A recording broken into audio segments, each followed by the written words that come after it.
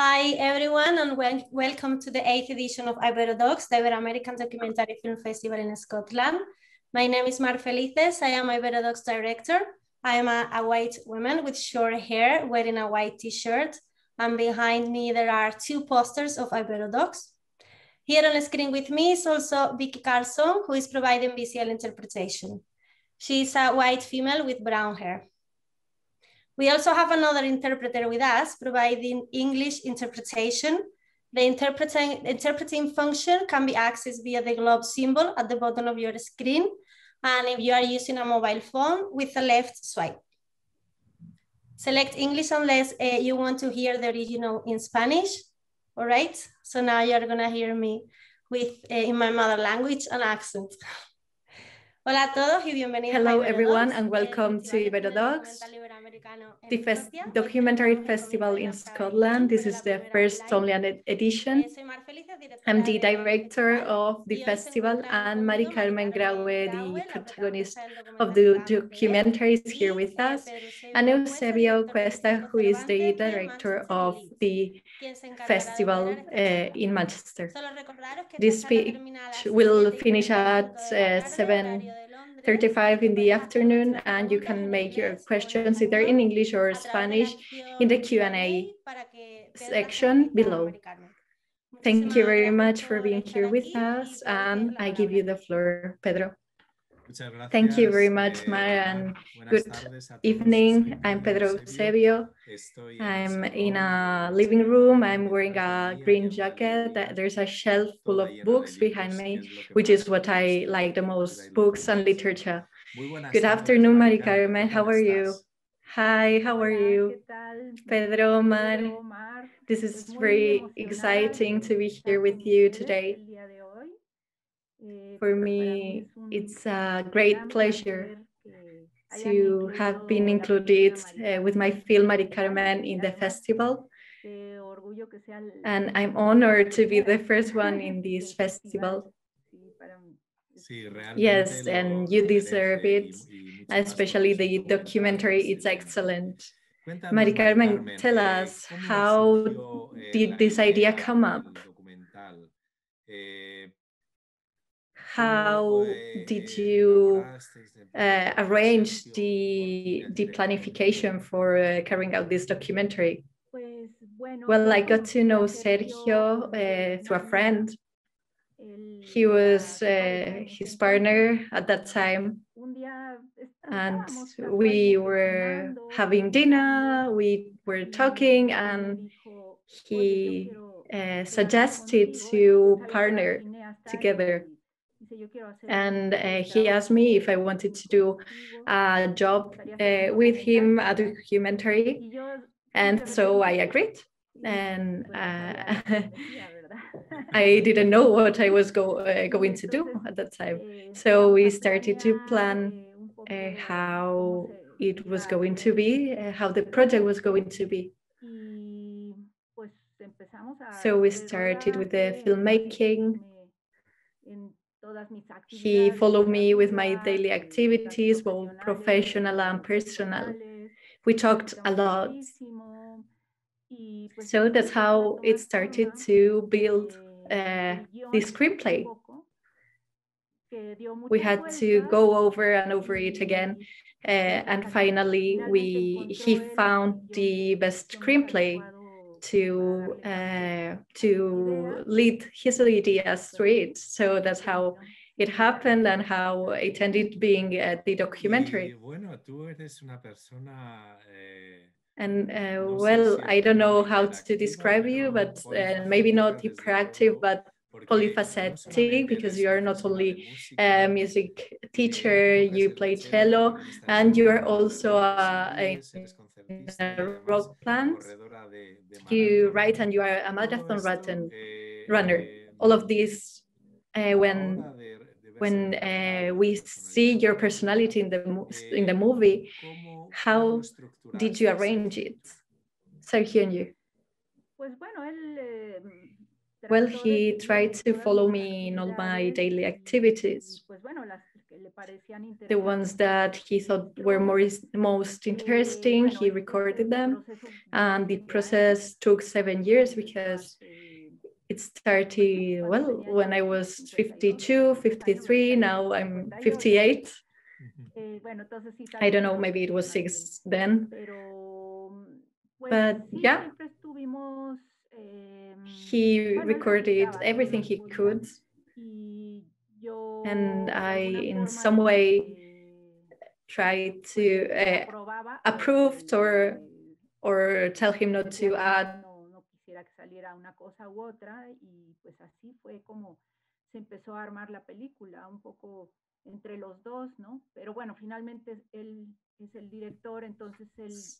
So that was how he decided to take this decision. Sometimes he thought more about his artistic side. And then he asked me if I was for his ideas or not. And usually I was for his ideas. He's a really good person. So in those activities you do in your daily life and which are a part of your routine,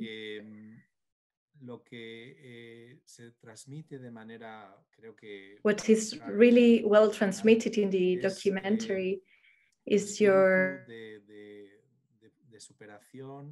y de saber adaptarte a las diferentes circunstancias de tu vida. Entonces, lo que yo te quería plantear es your spirit of security con deficiencia que nos estén escuchando, and people. Desde tu experiencia del documental y lo que reflejas, ¿qué consejo les darías? Ay, pues no sé si dar consejos. From your experience, what can you tell us about the documentary? I think my life philosophy was to see what I do have and not what I don't have, and take advantage of what I do have. And if I don't see, but I can move. And of course, if I like what I do, because maybe I can not like something that I can do. And I think we have to pay attention to our desires and don't choose to say no. We have to consider it and say, okay, yes, I think I can do it. And suddenly you realize that, yes, I can. And usually I can do most of the things.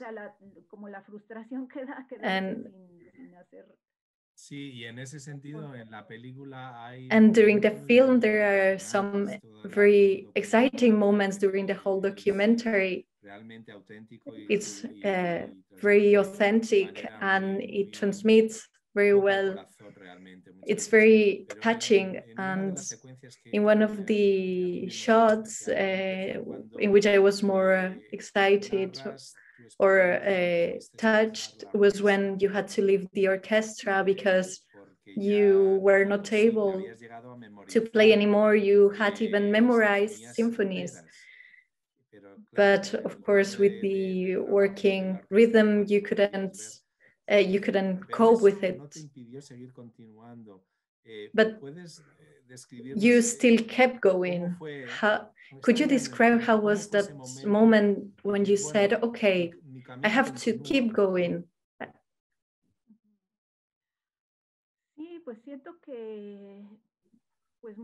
I feel that many times there are some doors that shut, but other windows open. And sometimes we don't want to see those windows that open. And of course it hurts. It's painful, especially now with the pandemics. There are many windows shut. And it's been very difficult.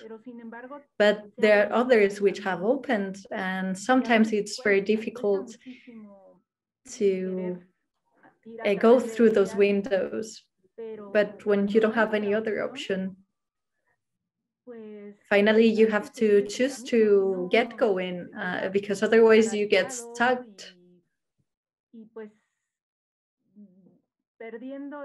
And finally you lose the life you have left. We have to think that someday we won't be here, and I don't know, there's some things that we can do in the meantime, and those are many things that are very pleasing. So I think that would be it. And about music, yes, that's what happened. I couldn't read the notes, but I could play music. So I found my way through playing in theater plays. So finally, these paths I take lead me to other paths that I can do. So I really like it. So that's it. Yes, it's the dynamics of yourself, of your personality.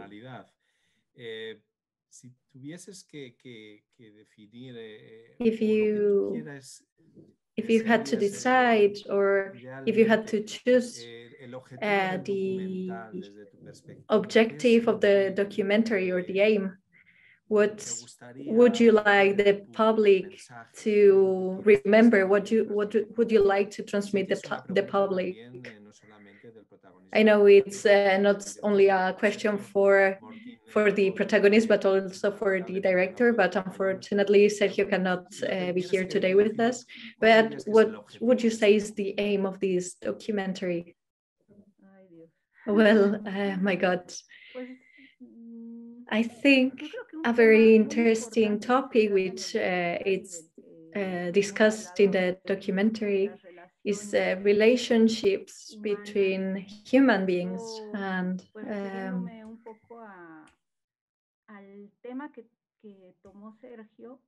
I think the topic Sergio chose to discuss, which was to include my mother in the documentary. And I feel it gave a very important approach for when it comes to communication. When we establish relationships, you don't say some things because you take for granted that they are in some way or in another, and you don't listen to the other's version of the situation. And that's what happened to my mom and me during the whole time that we have had our relationship. So this film transformed us. I watched his version, she watched mine, and that was very surprising. And it was very important for me when the film finished to see my mom's side of the story that I had never heard, and that she realized about mine. So from the beginning, it was a teamwork, or you had your version and then your mom gave hers, and in the end, you could see how each other saw that reality. Yes, that was a surprise for both of us. At the beginning, it was going to be a documentary for my life, but Sergio did my mom.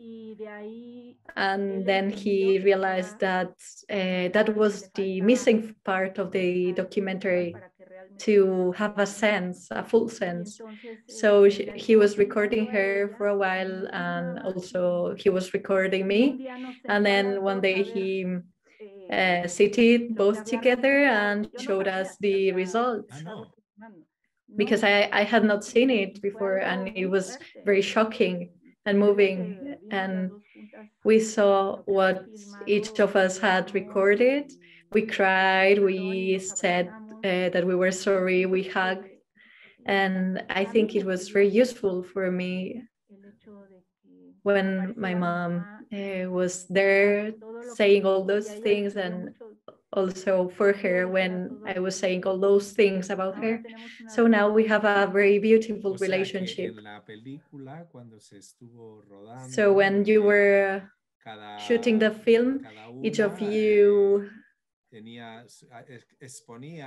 talked about the different moments of your life without knowing that the other was also, maybe not in the same moment, but was also talking about those moments that were so important when you go to USA to have this surgery and all that. And you didn't know it, right? Exactly, that was it.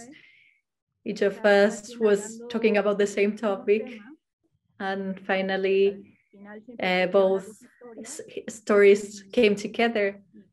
And I think, in my opinion, and maybe my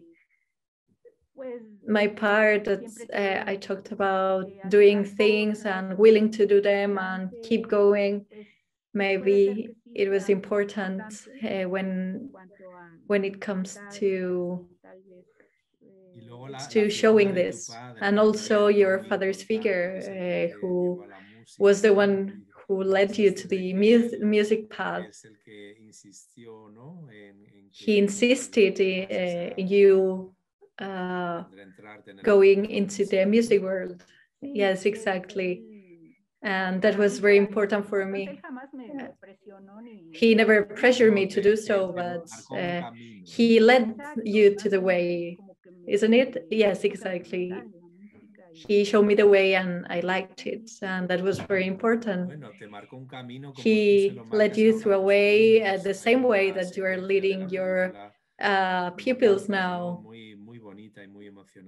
When you talk to children and you tell them that your eyes are in your ears, and children, when you start playing, they say that they can visualize in the water with this one lake. It's a very wonderful image. And to end with Maricarmen, in these hard times we are living now, and that you usually teach music, you also found your way, didn't you? Yes? Yes, I feel I did. I think we can always find a way. And with the senses, with intuition, we can see, and you have to follow those. And it was also very difficult for me, and I had to work a lot. And I would like to thank you for this opportunity to present this documentary and to be here. And I hope the public can enjoy it as well as enjoying the festival. Thank you very much. The honor is ours for Instituto Cervantes, IberoDocs. The documentary, it's excellent, and you're a role model, and I thank you, and I give you a hat from here from Manchester. Yes, same for you. Thank you very much, Maricarmen. I wanted to take advantage for this situation to give a little surprise. Hi, teacher. Hi, Marisol. It's so nice to see you, and thank you so much for sharing your information, your history with us. It was very touching, especially at these times. So I really admire you, teacher. Yes, I'm here for you. Thank you. I have to go someday to Edinburgh to give you a hug. Yes, I hope it will be soon. Well, maybe you don't know this story, but the documentary came to Edinburgh thanks to Marisol, who works in IberoDocs for a very long time. She's been a pupil of Maricarmen, and thanks to her now the documentary came to our ears and we could introduce it as the opening film for this edition and have Maricarmen with us today. And for those who didn't watch it yet, Maricarmen, the documentary, you can watch it until the 21st of April at 6 in the afternoon. And tomorrow we'll be here at 7:30 with Martin Weber with his film. So thank you very much and see you tomorrow. Thank you very much. Gracias.